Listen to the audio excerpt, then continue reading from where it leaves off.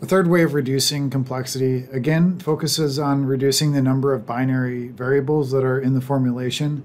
But instead of, say, a cut or just plain changing a integer variable to a continuous variable, we can take advantage of the fact that when we define a set and we have an index that takes the value of individual entities within that set, if we're careful about how we just define the sets to begin with, and only include the members in that set that really we want to have as part of the optimization problem, we can actually eliminate the binary decision or integral decision variables from the problem entirely.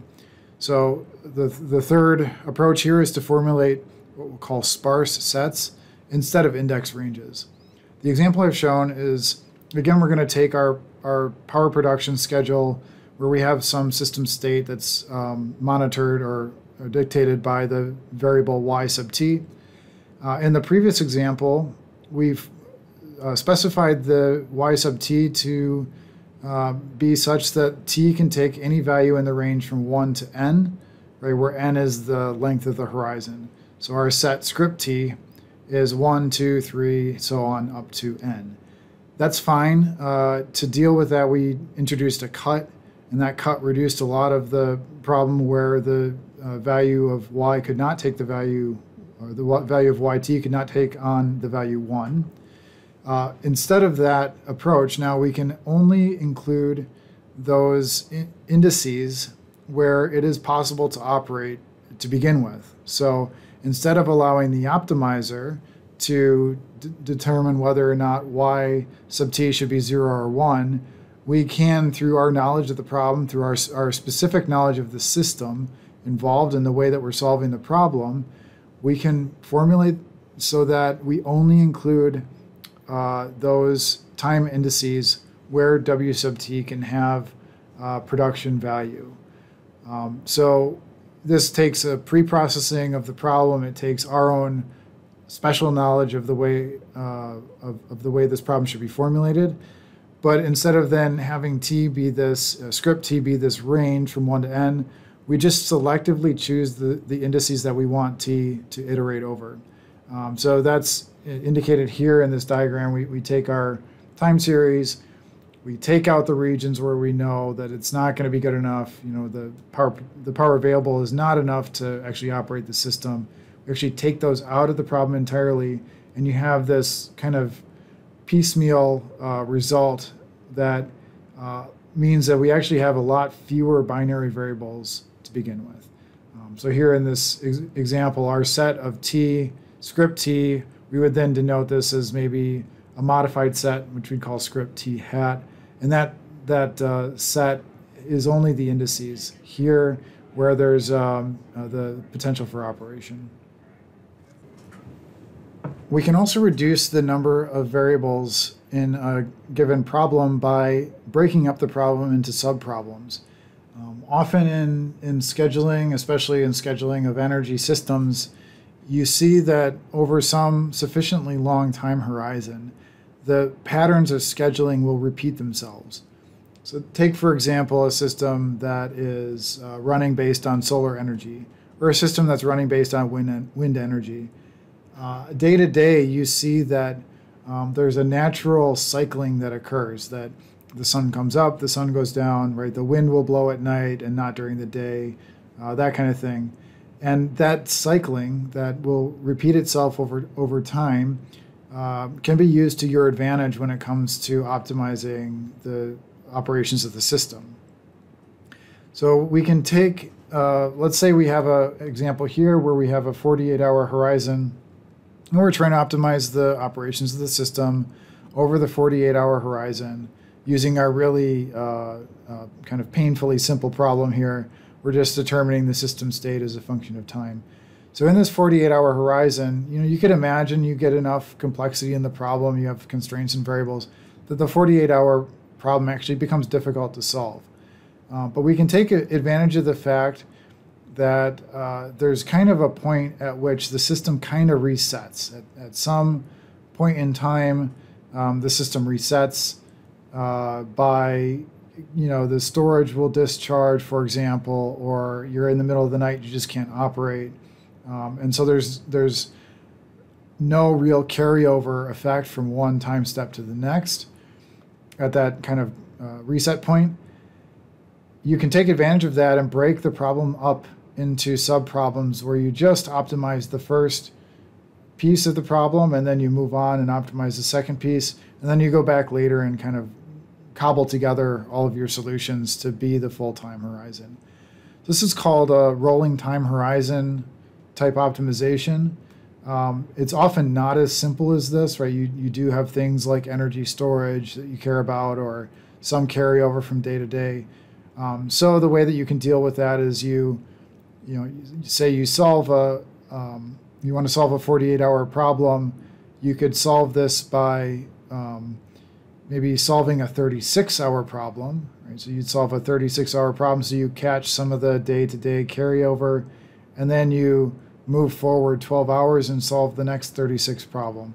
But every time you solve it, you're only taking the first 24 hours, right? So you solve a bigger problem, a longer-term problem, you take the first chunk of that problem and implement it, or take that as the solution, and then you step forward in this sliding time horizon.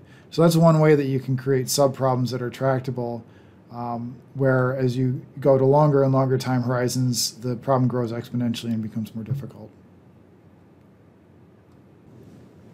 So now let's move on to talk about the fifth method in this list. And actually the fifth and the sixth methods are pretty similar. They're actually related to each other in that as the solver is going about solving this problem, if there's a big difference in the coefficients in your matrix, that is, if you have a matrix of where columns are the variables, the decision variables, and rows are constraints, if the coefficients in that matrix if there's a large variation in their order of magnitude, it actually becomes a lot harder to solve that problem. The solver can kind of struggle with that. Some of that's due to numerical precision, but a lot of it's due to the cost function that it's evaluating as it's making decisions.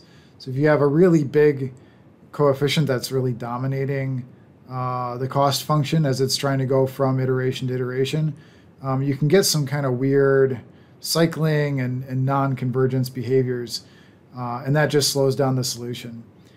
So what you want to do is make sure that as much as possible, all the coefficients in your matrix, like all the coefficients on your variables, are in the same roughly order of magnitude, or really it's down to several orders of magnitude with any with similarity to each other.